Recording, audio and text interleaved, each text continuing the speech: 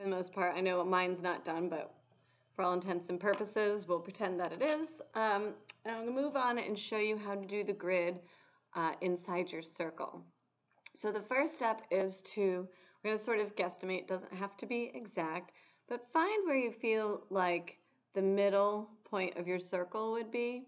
And then straight up from that, you're going to make a mark, and straight down, just a light mark. And again, these marks you're going to want to erase later. Let's see if I can zoom in on this.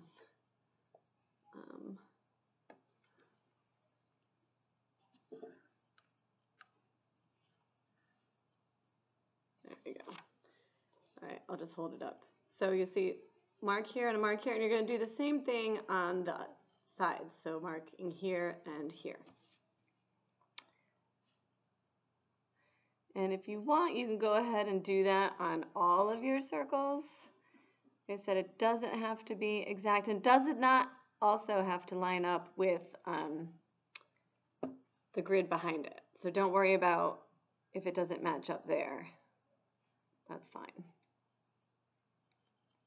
Okay. So once we've done that, what we're going to do is start by making a curved line to attach those 2 points. Now, the one thing I want you to be aware of is that when you're making that line, if you notice, as I'm not actually drawing it here, but you're following the same curve as the outside of the circle.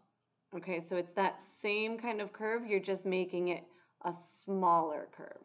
All right, so I'm going to just very lightly make my curve like that. Okay, and again, always draw it light till you get it right.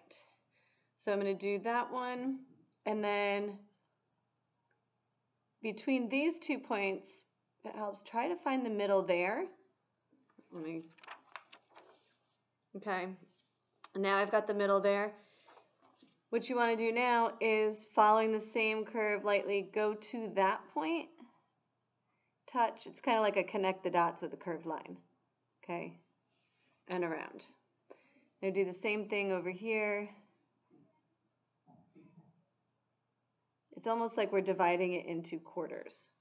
So let me show you that there. That's the middle point, and then I put 2 dots, 1 quarter, 1 quarter, 1 quarter. Okay, so it's 4 points, only 3 sections. Okay. And we're leaving out the middle one. You're just going to leave blank, and you're making that curved line to that point and down. And you're making all those lines that you're making are going to those 2 original dots that you first made. And following that curve, go up to that point and following it around. And remember, it should be curved, right? You're not making straight lines up and down. Okay, it should be curved just like the outside of that circle. Okay, we'll do that for all 3 of these. I'll give you some time to do that. I'll pause this.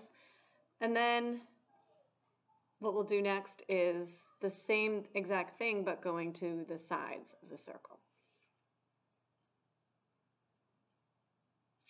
Okay, so now that you've got that done in all these circles, we're going to go to the sides. So I'm going to go ahead and erase your sort of the points that you made here across the middle. Try not to get you confused. Here's your middle point again, and then you're doing kind of the same thing where you want to break the space into thirds by making 4 points. So 1, 2, or if it's easier, find the middle between this point and this point, which is about right there. Hold that up so you can see that. So between this middle of the circle and this point here, I find the middle. Then I divide the middle in half on each side. Those are the points that you're going to use. So right here and about right here, erase the one in the middle. Okay, so now I've got this one and this one, and again, I'm going to erase that other point so I don't get confused. that a little bit darker so you can see. Okay. So you should have 1, 2, 3, 4, 5 points across the middle. 7 if you're counting the outside. Okay? And then erase the one in the very middle, the center of your circle. And you're doing the same thing. So starting from the top here where you made your mark, you're making a curved line following that same curve of the outside of the circle, but touching your first dot here. Does everybody see where I'm pointing? So we're going to curve it around to here and to here. That would be your first line. Hold it up so you can see. Okay? Then you're doing the same thing to the second dot and around. Like that. Just the same way we did before, we're just going in the opposite direction. And I always flip my paper. You know, you can, if it feels awkward to you, anything that you're doing, I think it's easier since I'm right-handed, is to always make my curves this way instead of this way.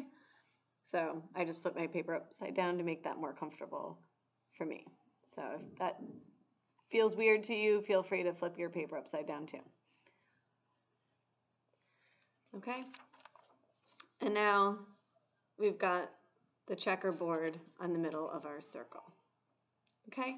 And we're going to go ahead and do that for your other 2 circles as well.